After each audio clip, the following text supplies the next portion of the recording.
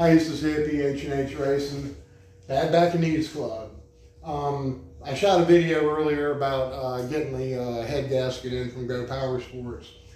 And anyway, I'm going to tear the head off of this and knock the side cover and governor and all out of it tonight, and do a reinstall on the on my Trailmaster.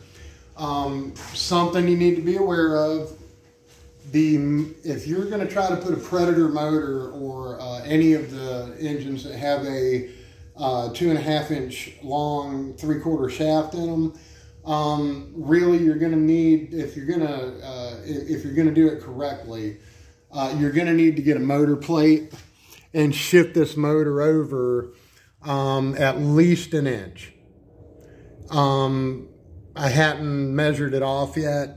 And again, when I go to remove this motor, I'm actually going to take the measurement of what it would actually need to be offset, so that number one, I know what it is. So when it comes up in the future, we already have that information in our giant book of knowledge. And number two, I think I'm just going to make a motor plate for this and put it up in case at some point in the future I want to throw a race motor back in this to do something idiotic.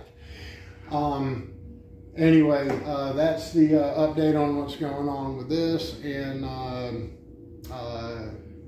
man, when I get ready to swap motors, I think I will shoot another video and just show the differences and what would need to be accomplished to make this motor correct.